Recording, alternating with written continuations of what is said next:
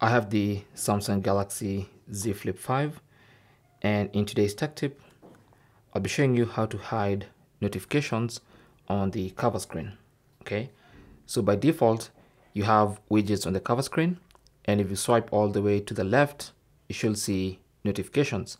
Sometimes you'll be able to see even the notification contents on the cover screen. So let me show you how to completely hide notifications from the cover screen of your Z Flip 5. So get into the phone and then go to settings. On the main settings page, go to cover screen, tap on that, and then under cover screen, you should see show notifications. Okay, so what you need to do is turn that feature off. Okay, now with that feature turned off, now when you go to the cover screen,